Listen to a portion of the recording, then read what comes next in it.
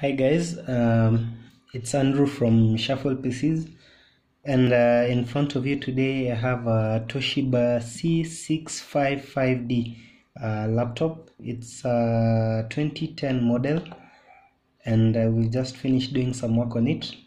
So let me show you the specs in a bit. Okay, so the graphics card is ATI Mobility Radeon HD 4200 series graphics card, and the processor is an AMD Athlon 2 P340 dual core processor. So yeah, it's not a high-spec machine, but it's still working, and yeah, it's serving well. So some of the work that we've done on it is just fixing up the hinges, physical touch-up so that it looks good, and also upgraded the RAM from 2 GB to 4 GB and added a 128 GB SSD. So what I want to demonstrate today is the SSD, effects of the SSD, considering this is a 8-year-old machine. So 2010 to 2018, roughly 8 years. So first thing off, you can just see that it's easier to multitask now. You can open several software and the machine doesn't seem to be lagging behind. And also when you just click, it opens up ASAP, no waiting for it to catch up. And yeah, it feels quite responsive, much better than before. So let me restart it so that we see how much boot up time it takes for it to reboot. Okay, restart.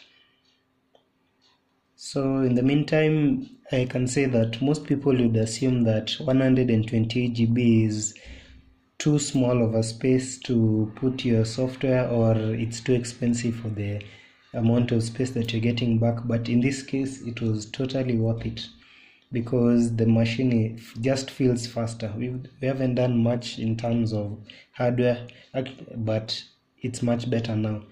So PC is almost done. You can see, yeah, it's almost finished. This would be maybe about 8 seconds boot up time from the time you press the power button. Okay, so it's just started.